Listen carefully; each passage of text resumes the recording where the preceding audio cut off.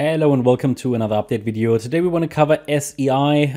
It is obviously at the moment in running mode, and I shared a few of my ideas with gold members already a few days ago, last few weeks actually. And the pullbacks so far have only been shallow. So I want to talk to you about the different possibilities on this chart. It's obviously a very short chart history. Really, we can really only count the move up of the October lows. Gives us really only a couple of months and not a reliable chart. Okay, so whatever I'm saying here, you need to consider that in light of my statement in which I say that this is not a reliable chart, just because from any technical analysis point of view, you just don't have the history. Okay, so you don't have enough data to really use something to project something out with a high likelihood, but it definitely gives us a direction. It definitely gives us key support levels for risk management. Okay, we want to talk about that. So first of all, this initial run up since the October lows, I'm not entirely sure if this gives me a full 5-wave move or not. So this could be a 5-wave move or a 3-wave move. So that's the thing. I'm not entirely sure about that. Could be a leading diagonal in a 5-wave move in wave 1. So if this is the more bullish count, the white one. Okay, so this could be a wave 1 in a leading diagonal. Then this wave 2 pullback here bottomed around 21 cents, 21.5. I haven't covered it at the time. Only really covered it recently. Started to cover it because a lot of people requested it. And then in a, let's say, more bearish scenario, even though that would also be bullish, but it's bigger picture, yeah, not as bullish. It's the yellow count in which we have here an A wave and a B wave pullback. Does it matter in the short term? Not so much. It will matter when we then get towards the end of this third wave or C wave in yellow. That already gives us potential targets that we can put onto the charts. So the very first level, if we're dealing with the yellow count, and I have to say, I mean, probably 90% of altcoins usually form ABC structures. They never really finish 5 waves in their first major run-up.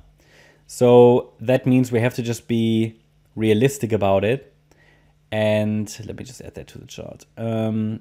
And the first major target range that I'd like to put onto the chart is here. It's between 73 cents and $1.55. That should cover both. That should cover the C wave, actually. That should cover the C wave.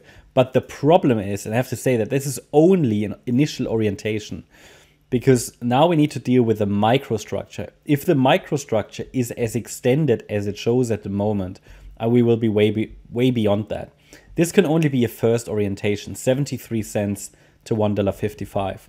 And now let me explain that further. So first of all, I think it's important to understand that it doesn't matter at the moment in the short term if we're dealing with the yellow count or the white one, okay?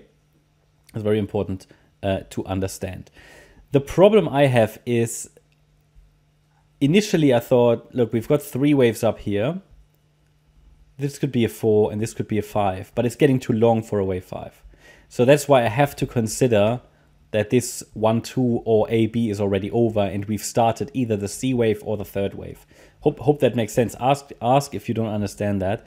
But initially I thought, all right, wave 1 maybe finished here, okay? But then we never got that pullback. So that for me, in light of the latest price data, has to be the assumption. So if I then zoom in a little bit, and this is where really the challenge starts. This is where the challenge starts. So difficult. This is where we have a lot of uncertainty right now, but I give you a proposal of how to deal with that. Because it is entirely possible that this here is another 1-2 setup and we just keep extending higher, higher, higher in the third wave. In this scenario, the invalidation point is here. So you have a very, very clear level to watch, a very clear level, a very clear stop at 33.4 cents basically. That is going to be the invalidation point for the assumption that the third wave is unfolding already. Well, actually not that the third of a third wave is already unfolding. Yeah? So, or third of a C wave. Basically, if we assume the C wave has started, then yeah, you know, this could be a wave 1. Okay, this could be the wave 2. And then this would be now the third wave of the C wave. So that's one scenario when we look at the shorter time frame.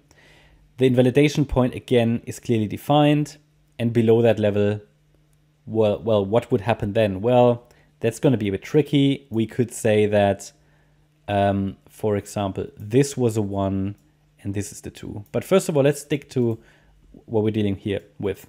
So if the assumption is a 1-2 setup already finished and this is the third wave, then we need to have a micro support level as well. I mean, we've got the invalidation point, but what's the micro support?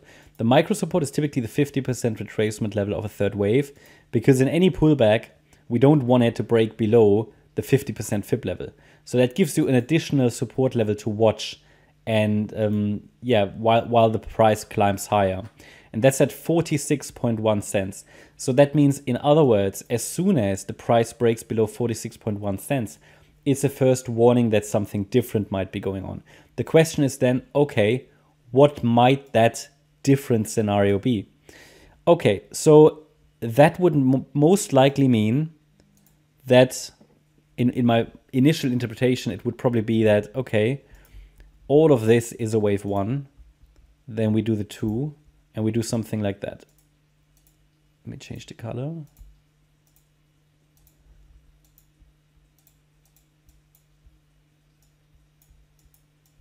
So that all of this is another wave 1, yeah? This is at the moment still possible and realistic.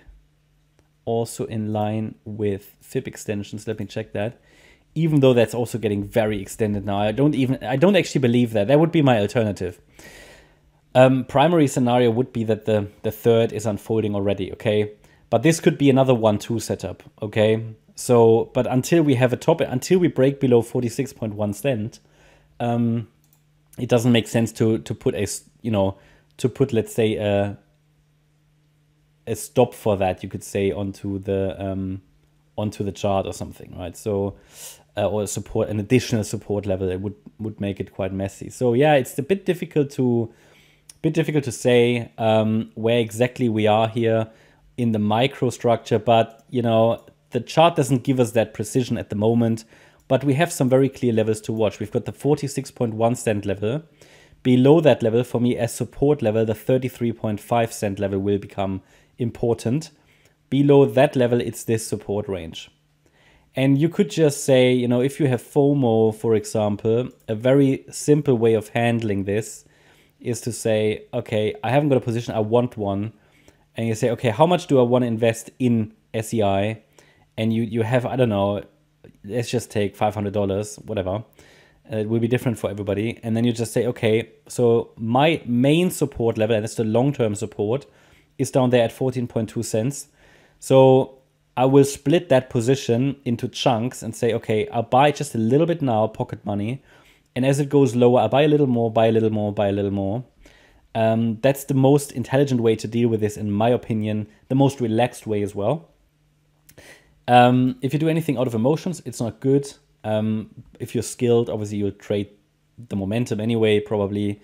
But in terms of just a relaxed way of getting a position and sizing it up as the price drops, intelligent position sizing, not risking too much, because below 14.2 cents, this is likely going to fail.